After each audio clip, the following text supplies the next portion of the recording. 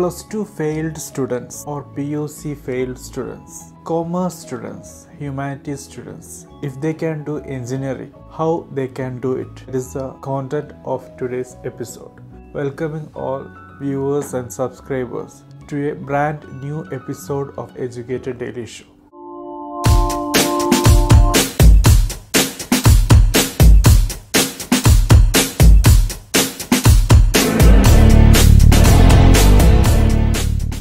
So friends, today we are going to understand if plus 2 or PUC or PDC failed students can do their engineering program.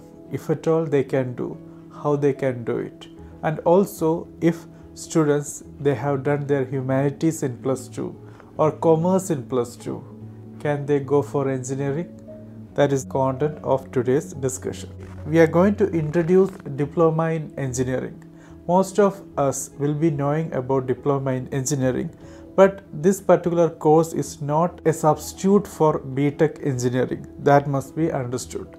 There are critical differences between these two courses. First is diploma engineering is not a bachelor's or UG program, but if you do your diploma, obviously you can go for BTech. That is main catch here. So coming back to the topic, let's understand this particular course, that is engineering diploma course. There are some 6 points which we must understand. Professional course, meaning this particular diploma course equips its candidates or students to go for certain professions. What kind of profession depends upon kind of engineering diploma you are selecting.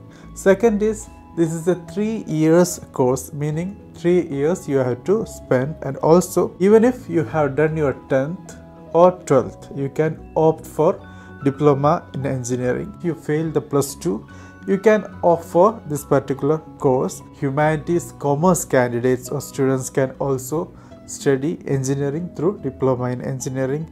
And the 6th and last point is about entry to BTech, that is second year, meaning it is called as a lateral entry. So you don't have to study the first year, you can directly go for second year of BTech. This is called lateral entry. This way you are going to have 6 years to complete your BTech. 3 years for the diploma plus 3 years for BTech. So altogether in 6 years diploma and BTech, of course if you pass exams all in first attempt. Now the next topic for the discussion is, which are the famous, commonly known and very much useful, scopeful education engineering diploma courses. The first one is Diploma in Computer Science Engineering. It can be called as a junior BTech. This particular course base for your BTech Computer Science Engineering. Even if you don't want to go for BTech, Diploma in Computer Science Engineering itself will give a very strong foundation for your engineering profession. The second is Diploma in Automobile Engineering, and third is Diploma in Civil Engineering. Fourth is Diploma in Chemical Engineering, fifth is Diploma in Mechanical Engineering, sixth is Diploma in Aeronautical Engineering, and seventh is Diploma in Electrical Engineering.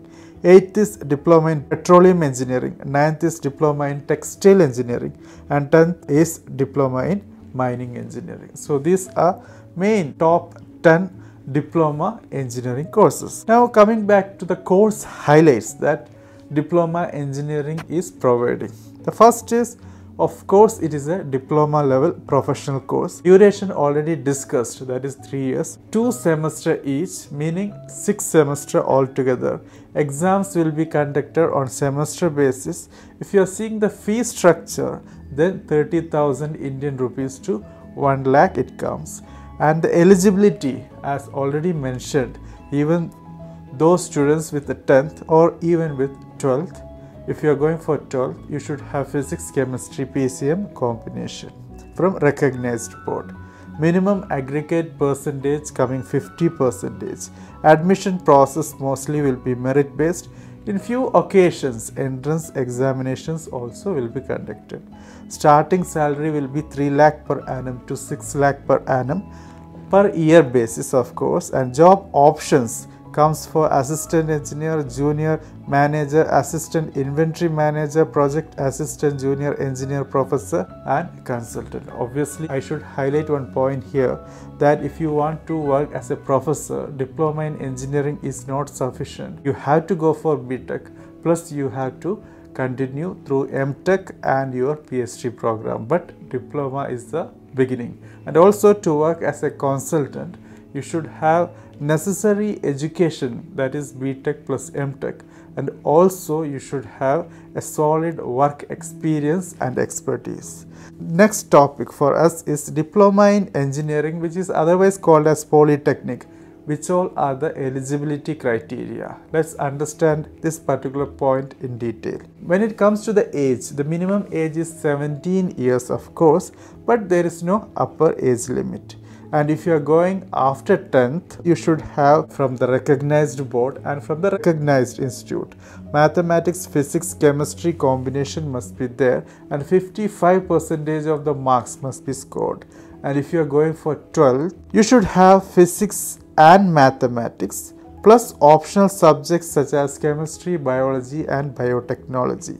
An aggregate percentage should be 50%, and if you fall into any of the reserved category, 45% is also acceptable. Now the next topic is admission process. Admission can happen through entrance examination or through direct admission. So when it comes to entrance examination, obviously there will be examination, there will be ranking system, your score will be compared and you will be put in a list where your rank will be seen and compared. When it comes to direct admission, it will be based on your 10th or +2 mark, and counseling will be done. After that, document verification and of course payment of fees, then your enrollment program. Another interesting topic has to be discussed in this episode, which is about the lateral entry option which is given for diploma in engineering program.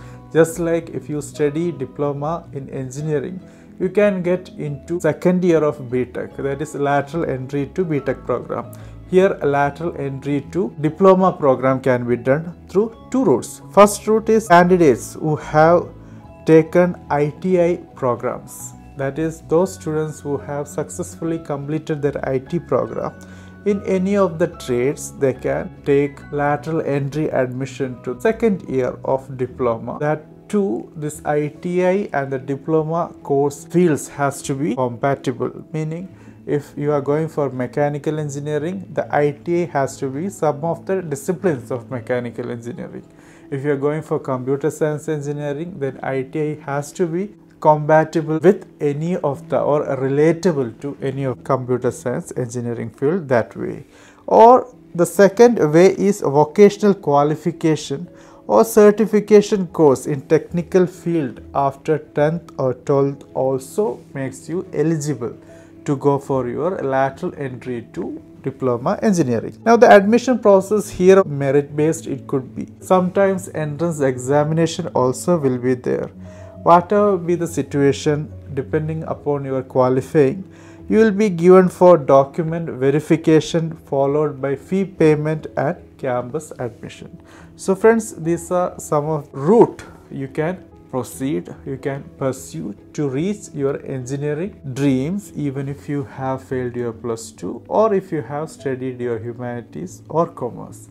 Of course, this is an interesting topic. Many questions may come which you should be free to ask in the comment box. We can of course continue our discussion, especially on the topic what is lateral entry test. If you want to know more about that, even if lateral entry test to diploma in engineering, also lateral entry test to BTech programs, of course I will be more than interested to discuss those topics also. Thank you for watching. Have a great day.